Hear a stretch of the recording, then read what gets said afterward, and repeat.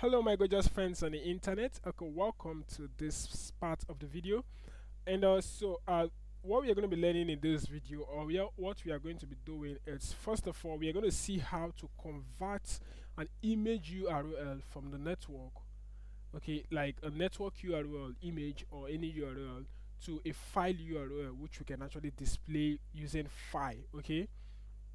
And also we are going to see how to apply our wallpaper to the home screen, the lock screen, and also the boot screens as well. All right, so those and more other things that we are going to be covering in this particular video. Okay, so the first thing we need to do in this page, I think we need to be able to know the part where the video is coming from, because that will be very needed. Okay, and each image has its own part, right? So this view wallpaper page, what I'm going to do, I'm going to create another string, another constructor. So this is going to be like a part, so I need to actually know where the data are coming from, because we need to do some kind of modification, because normally an image coming from this part, once we apply it, we also need to save it to Firebase, okay, like a downloaded image.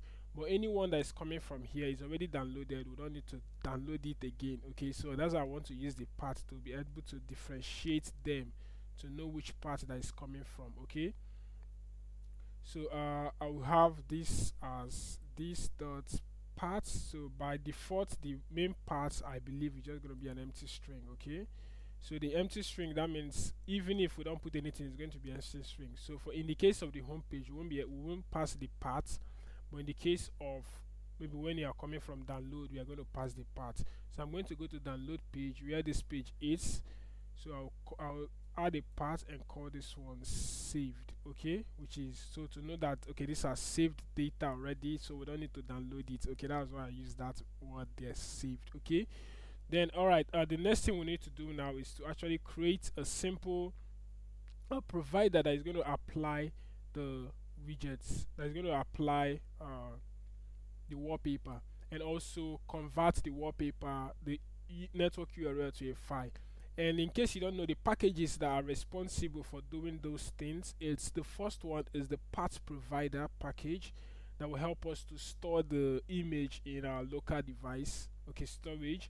And also the Flutter wallpaper manager will enable us to apply the wallpaper on the user's device. Okay, so these are the two packages that are very important in this video right now. Okay, so I'm going to go over to my provider, and right here I'm going to create something called apply wallpaper provider. Okay, and yep, so the next thing I'm going to do is to kind of create a class.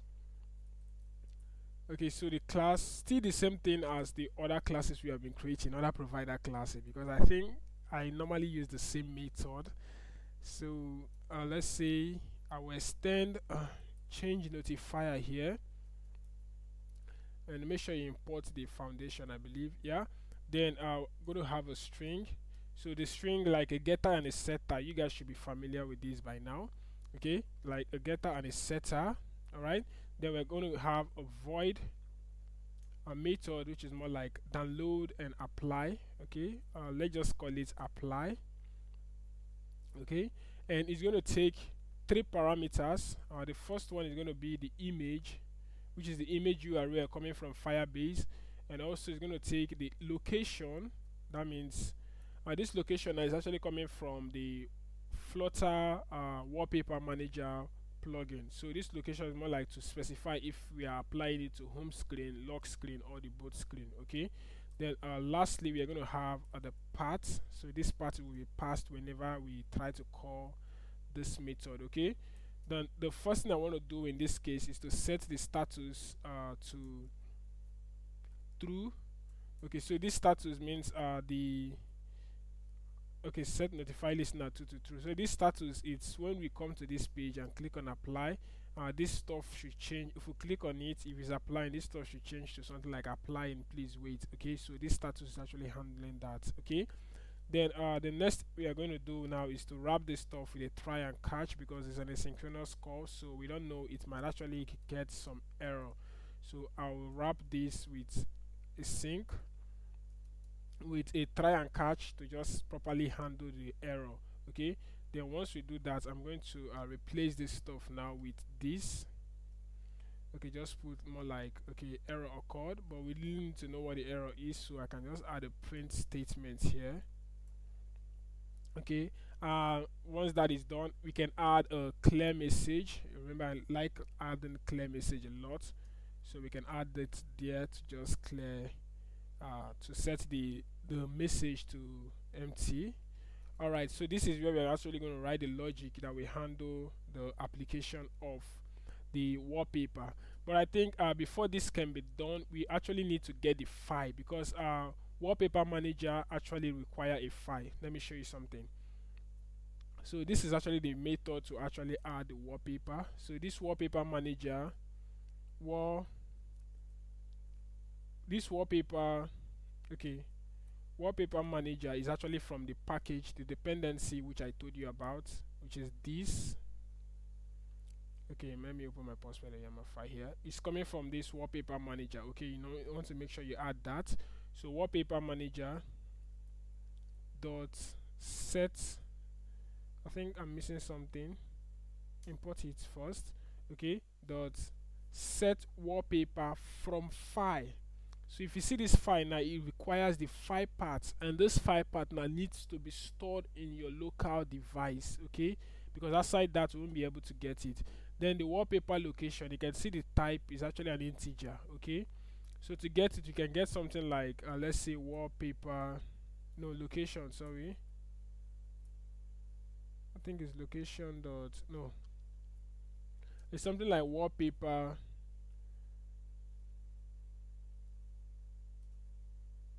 okay, wallpaper manager dot lock screen. Okay, that's where it's coming from. But in this case now, since we'll be passing it whenever we click on each of these button, like if we click on this, we are going to pass the location. If we click on this, we pass the location. That's why I decided to make it a parameter here. Then we are now going to pass the location here. Okay, but for now, how do we get the image? Because we can't just pass this image. This image now is a network image, and it's coming from the Firebase wallpaper image. So if we pass it here, it won't work. So we first of all need to download it to our local storage and then like convert it. Okay, so we'll be using this package, this dependency for it, which is the path provider. Make sure you have it installed already. And so what we are going to do now, I'm go to my util class. So inside this util class now, I'm going to create a file, and I will call this one convert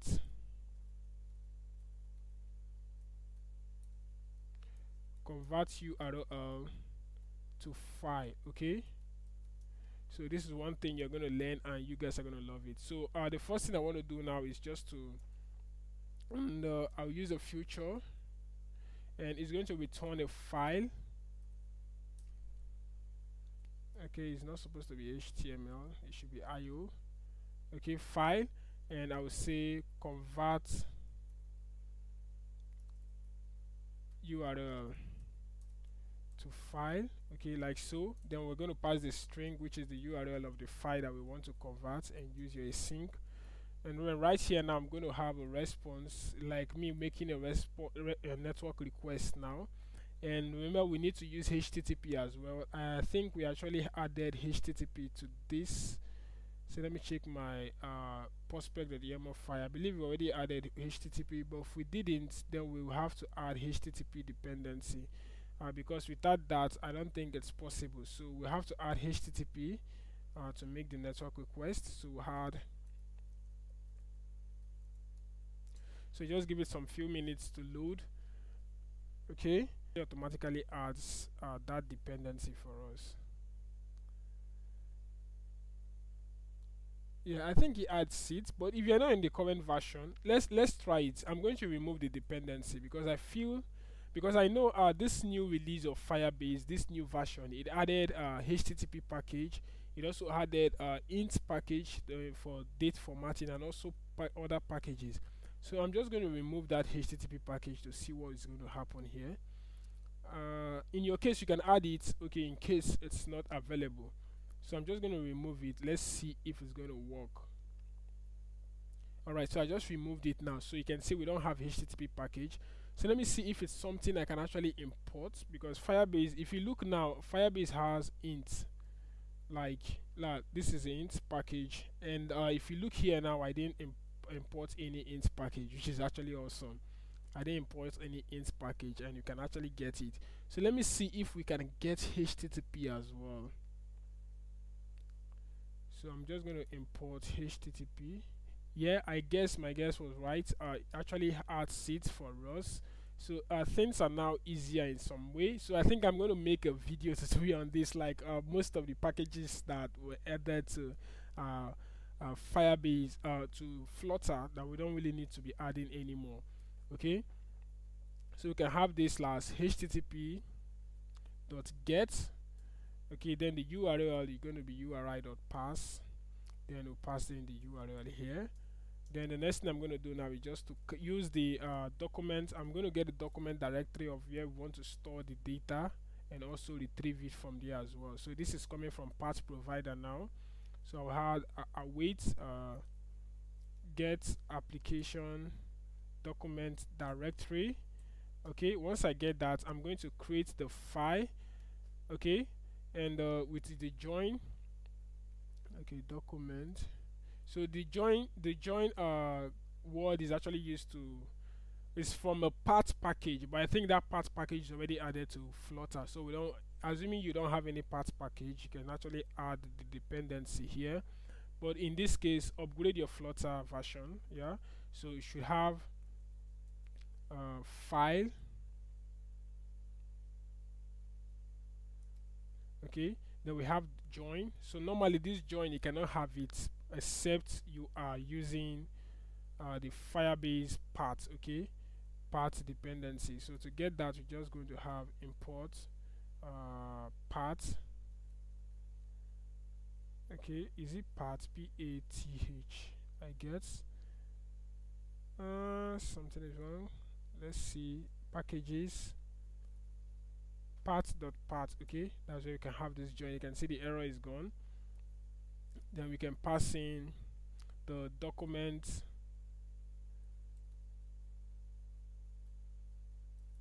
directory, document directory dot path. Then we can actually have the URL. So I want to split it. So URL dot, that split now is more like the name that I want to save it as. So I'll say URL dot split. Okay, then the pattern, remember we did this before, so I'm just going to get the last name and save it there. Then what I will just do is just to have file dot write as string, write as byte sync. Okay, so once we add it, as we can just add a response dot to bytes, then once I do that, I'm going to return the file path. Okay, so this is just going to return the file path. So what is happening here, this is just like making the network request to get the raw data of the response. That's then the document, I created the document directory, then the file path, document directory dot path, to actually create a dummy, like a temporal path for us. Then I use write byte string to get the bytes, then I return the files. Very simple, right? So right here, and I'm going to come over here now to get the file path. So what I'm going to do inside here is to have a simple function, a simple variable that is going to get the file. So it's going to wait for it to complete. So this is going to be convert. I'm trying to call the convert URL to file. Then I'm going to pass the image path. So this file path now, I'm just going to pass it. Okay, file, this is going to be file dot, remember it's a file that we are returning, file dot path. Okay, so once we apply it successfully, I'm just going to set the status of this stuff now to their correct path. So I'm just going to say, okay, like so. Alright, so I'll be adding this apply wallpaper provider now to the main.dat. Let's go. I'm going to register the provider now. Okay, inside here, so I'm just going to have something like a change notifier provider. Alright, let's do a hot restart now. And so the next thing I'm going to do now is to go over to the view wallpaper page. So I'm going to go over to the view. Remember, we already created this apply wallpaper. Okay, this is the function now, and this is the part. Okay, and so normally as it is now, and the way I want to do it is as it is now. If the part is equal to saved, we just apply. But if it's not equal to saved, let's say we're applying it from here, then we need to actually save the purchase provider, the purchase data again to Firebase, just the way we did when we made the payment, right? Okay, so that's what I'm going to do. So inside here, now I'm just going to check for something. So if the part is equal to saved, that means it's actually no. If the part is not equal to saved, so what am I going to do? Just to save the purchase data to Firebase, then I'm going to call the image, which is this part here. As simple as that. Awesome. That was cool. And if you look here now, once we click on view wallpaper page, you're actually passing the path. And once we click on download wallpaper page, if we go to that page, you're actually passing saved. Yeah, saved. That means it's coming from the saved page. Okay, so I'm going to go over to view wallpaper. So inside this view wallpaper, that's where we're going to be applying the whole stuff that is inside this model, right? Okay, so this is the method to actually handle that. Okay, and then the data apply test. So they all have indices, right? So let's see if we can actually get the index. So what I'm going to do is just to print the index. Okay, to know the index that we're actually applying these data to. So let me go to debug, and I'm going to click on this.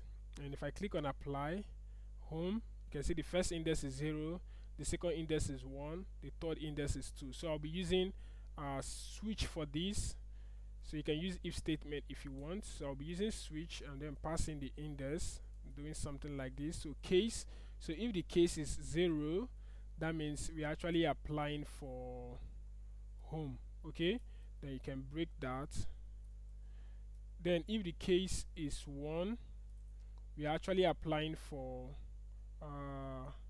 lock screen. Okay,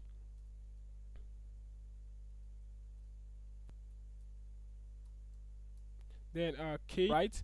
Okay, so to get this stuff done now, to actually show us more like the corresponding actions, so I'm going to wrap it with a consumer widget. Okay, I'm going to wrap that stuff now with a consumer widget, which is the column. I'm going to wrap the column now with a consumer widget, and so we're going to have something like consumer, because I need to actually change the state of the apply, which is this stuff I talked about here. Okay, so we need to change the state accordingly. Then I'm going to add, this is going to be apply wallpaper provider, and get rid of this, and this one is going to be apply provider, and then child. Okay, awesome.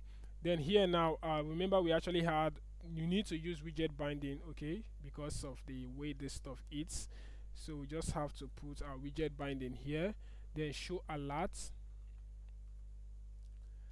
Okay, so once widget binding, once the image has been applied, we show the message. Then apply provider will clear the message, and then we navigate. Then we pop the snack bar. Okay, so we're going to pop the bottom nav. I say snack bar, sorry. Okay, so what I'm going to do next now is to come over here now and say something like if the apply, I think I need to remove this const widget.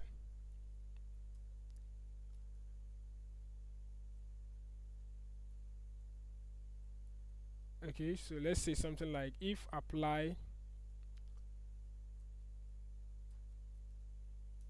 provider, okay, is if apply provider dot let's say the status is equal to true, and we're going to return applying. So that should be like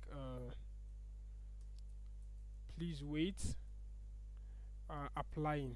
Okay, so the user needs to be aware of the activity that is currently going on. Okay, so let's save that. Okay, then we're going to go over to this page now, which is where we're going to apply the main widget. All right, so remember the part is actually returned. So what I'm going to do here now in this case, since it's home page, I'm going to just call the apply button. So I'll just say apply button, apply provider dot apply, and it takes the image. So the image now is going to be coming from the widget. So I think it will be best I just create the variable instead of typing it one after the other. So just create image here, which is widget dot data dot get wallpaper image. Alright, so that would do. And then so yeah, that would do. So the image now, which is this apply, you can see it takes image, location, and path. So what I would do now, the image is going to be like this. Then the paths is just going to be widget dot path. Okay, whatever the path is, let's just take it that way. Then the location, remember I told you that it's coming from wallpaper manager dot home screen. So in this case now, 0 means home, 1 means lock, 2 means boot. So for this I will apply home screen like so. And then for the next one I will do the same thing again. This one is for lock. I will apply it and then change this stuff now to lock screen. Okay, you can see how easy this is. And this one now is going to be for boot. Okay, let's save this properly. Alright, so I'm going to do a hot restart right now. And yep, let's do a hot restart and just wait for it to load.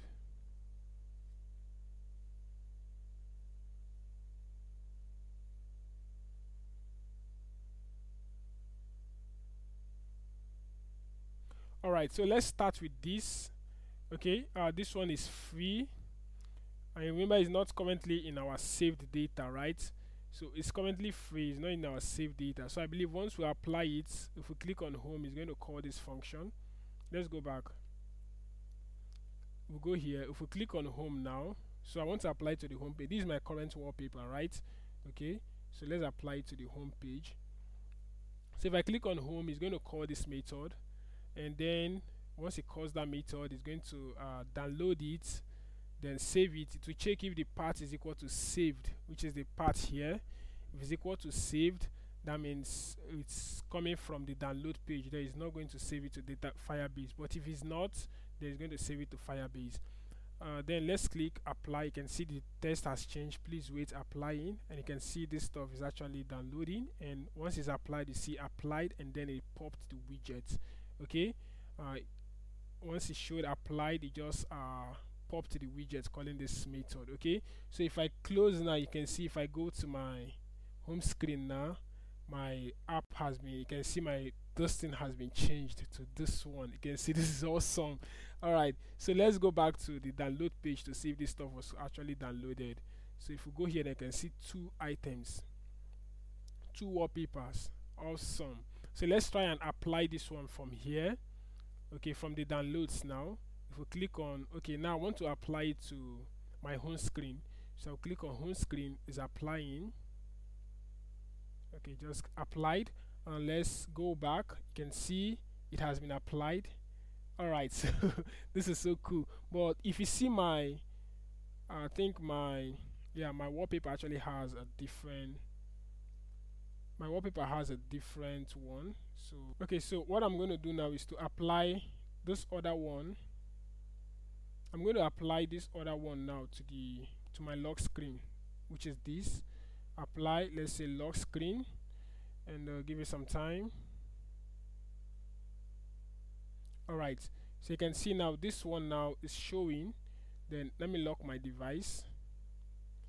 You can see now this one has taken over of the lock screen. You can see how awesome it is as well. Let me try and apply this particular one. Okay, let me upload one image first. Let me upload another image, and this one is going to be free. Let me upload another one, which is this. Okay, so just wait, uploading image.